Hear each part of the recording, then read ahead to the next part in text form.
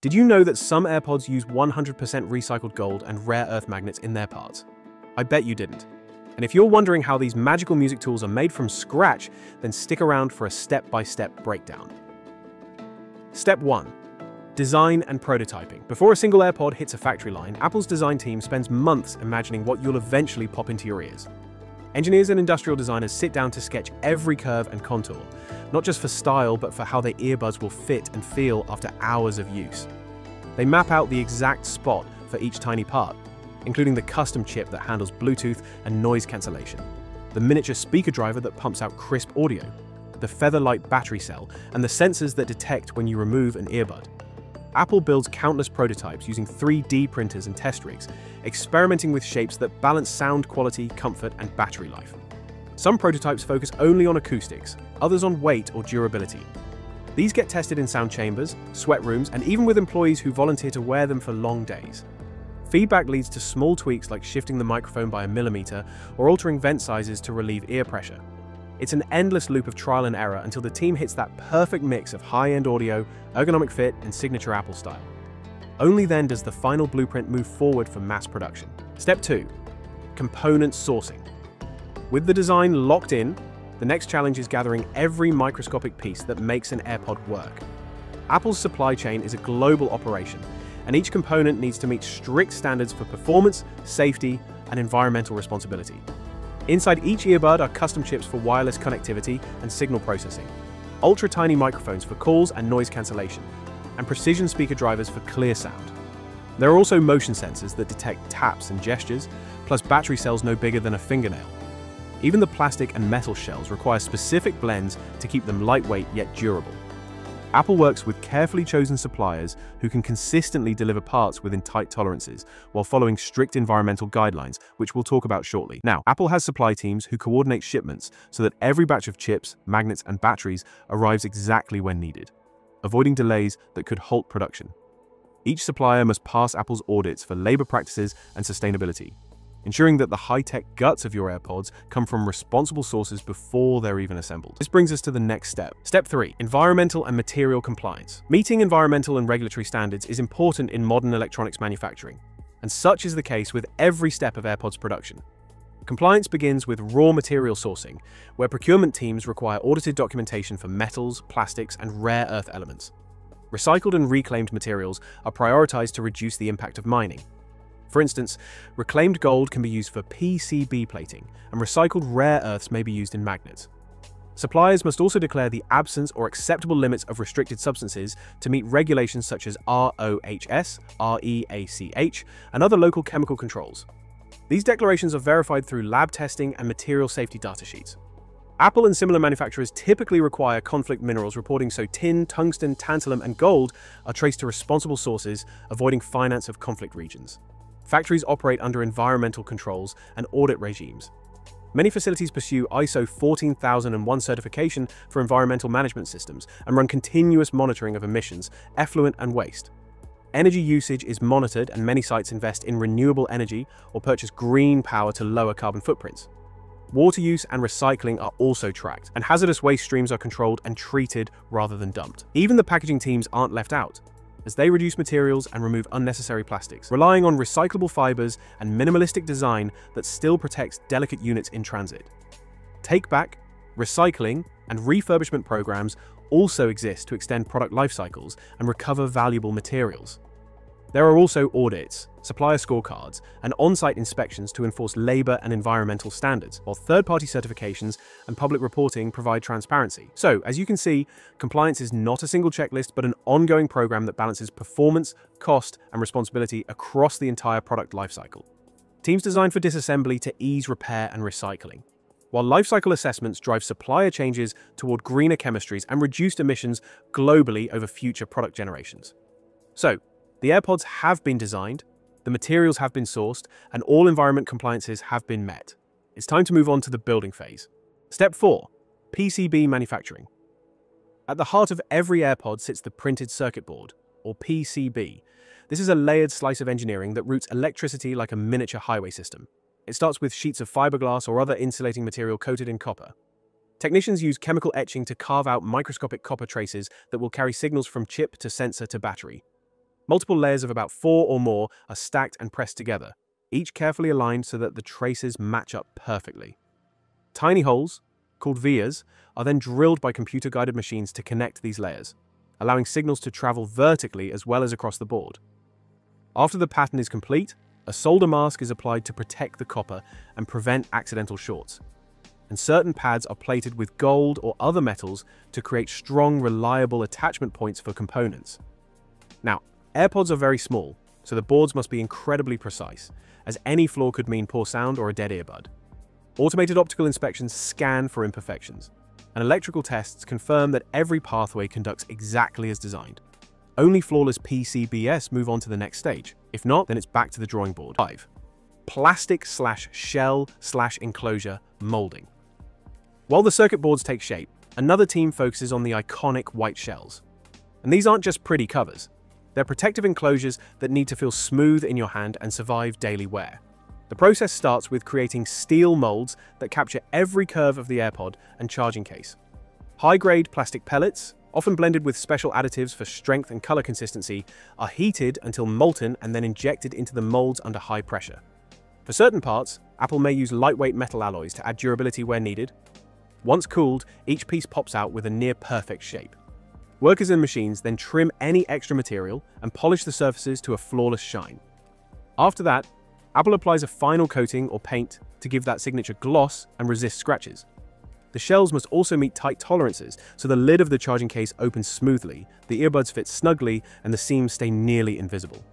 Engineers then test them for moisture resistance, drop impacts, and even pocket lint intrusion. The goal is a finish that feels premium and protects the delicate electronics inside, all while maintaining that instantly recognizable Apple look. Step 6. Assembly of internal electronics. With every component ready, it's time to fit them all together in a space barely larger than a grape. Assembly starts by placing the tiny chips, microphones, and sensors onto the printed circuit board using high-speed pick-and-place machines. These machines can position parts with hair-thin accuracy in a fraction of a second. A thin layer of solder paste holds each component in place, and the entire board passes through a reflow oven where controlled heat melts the solder and creates secure electrical bonds. Any through-hole components, like certain connectors or wires, are hand-soldered or machine-inserted afterward. Next comes the miniature speaker driver and the equally tiny battery, carefully connected so that power and audio signals flow perfectly. Quality control in this phase is intense. Automated scanners check alignment and technicians run audio tests to confirm that sound is clear and balanced. Once everything is verified, the board and components slide into the molded shell. Then adhesives and precision fasteners are applied to lock it all in place without adding bulk. And before moving to the next stage, a final round of inspections, including water resistance checks and drop tests, are done to ensure each AirPod can handle everyday use. Step 7. Integration into the housing. This is the part where all the tiny electronics finally get tucked into the AirPod's outer shell. Think of it like sliding a brain into a helmet.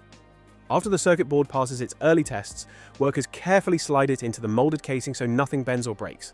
The little speaker has to sit in the exact spot that lines up with the ear opening, so the sound comes out crisp.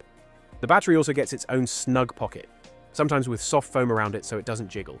Then, the super small microphones and motion sensors are set right behind a fine mesh that keeps out dust but still lets sound and air move freely. As for the wires, they snake through built-in channels so they don't get pinched. Tiny screws, snap-in clips, or strong glue lock everything down tight. Some parts are sealed with special ultrasonic welding or light-cured glue so sweat or rain can't sneak in. Engineers also add little shields to keep wireless signals clean and vents to keep bass sounding good. Thin pads of metal help pull heat away from the chips when you crank the volume. But before anything moves on, automated cameras and microscopes double-check every seam and opening. Then workers handle each piece in a super clean space so static, electricity, or dust doesn't ruin it. Finally, the almost finished AirPod gets a quick shake and hinge test to be sure nothing rattles or feels loose. Only the ones that pass every single check get the green light for the next stage of production. Step 8. Quality control and testing. This is the part where Apple makes sure every single AirPod actually works the way it's supposed to before it leaves the factory. Think of it like a big final exam for each pair. First, machines and real people check the sound. They play special tones and noises through the tiny speakers to be sure the music is clear, balanced, and free of weird buzzing. The microphones get the same treatment, tested in rooms filled with fake traffic and crowd sounds to confirm noise cancelling and voice clarity. Next, they push the Bluetooth connection to its limits. They pair the AirPods with different phones and laptops, move them far apart, and add interference to see if the signal ever cuts out or lags. This is very important for calls, videos, and gaming. Batteries get their own workout too. They're charged and drained many times to make sure they hold power safely and can handle fast charging without overheating. Then it's time for toughness tests.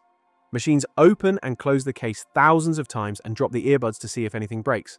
Special chambers blast them with heat, cold, and humidity to check that seals and materials don't fail. Finally, inspectors use bright lights and cameras to look for scratches or tiny flaws. Every pair is logged by its serial number, so Apple can track any problems back to the right batch. If something doesn't pass a test, it's either fixed, tested again, or recycled. Only the flawless ones move on to the next step. Step 9. Final assembly and packaging. In this phase, the finished internal assemblies are completed and prepared for customers. Technicians place the left and right earbuds into their designated slots in the charging case where mechanical and electrical contacts meet to enable charging and data exchange.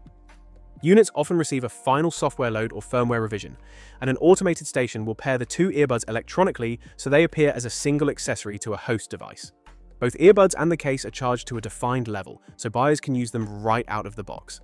And after electronic checks, a final cosmetic inspection removes any dust or fingerprints. Workers may use compressed air or gentle wipes for this purpose. The product is then placed in a custom-formed insert that holds each component snugly, followed by documentation, warranty cards, and charging cables as applicable. Anti-tamper seals and serialized labels are applied so the supply chain can verify authenticity. Then automated machines fold and seal boxes, while vision systems confirm label placement and box integrity. Now, it's time for Apple's packaging designers to balance protection, aesthetics, and sustainability by using minimal materials, recyclable fibers, and compact box sizes that reduce shipment volume.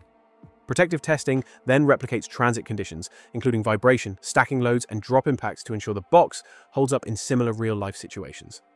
Once packed, boxes are staged by region and batch in the distribution center with scanning of serial numbers into inventory systems for traceable fulfillment. Just so you know, the attention to detail in final assembly and packaging helps preserve product quality and delivers the expected premium customer experience from the moment the seal is broken. Step 10. Shipping and global manufacturing footprint. Once the AirPods are boxed up, it's time to get them moving. First, workers stack the boxes on big wooden pallets, slap on labels, and load them into shipping containers. If a new product is launching and speed is critical, Apple puts them on planes. But if it's just regular restocking, they usually go by boat because that's cheaper, even if it takes longer.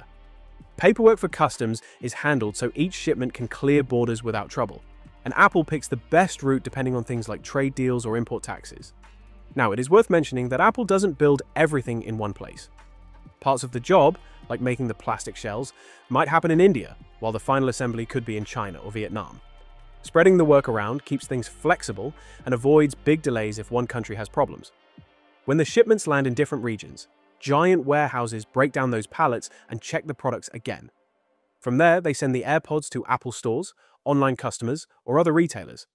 High-tech tracking systems log every serial number, so if a unit ever needs a recall or repair, Apple knows exactly where it came from. Teams keep an eye on sales patterns so they can ship extra stock when holidays or new launches create a rush. Delivery partners handle the last mile, whether that's a courier dropping a package at your door or a truck stocking a local store. Apple also plans for returns and recycling, making sure old or broken AirPods can be collected and reused. It's a giant worldwide operation, but careful planning, real-time tracking, and even eco-friendly steps like combined shipments and carbon offsets help everything arrive on time and in perfect shape. So, now that you know how Apple AirPods are made, share this video so your pals can learn too, and if you want to find out how other world-class products are made from scratch, subscribe to our channel. See you in the next one.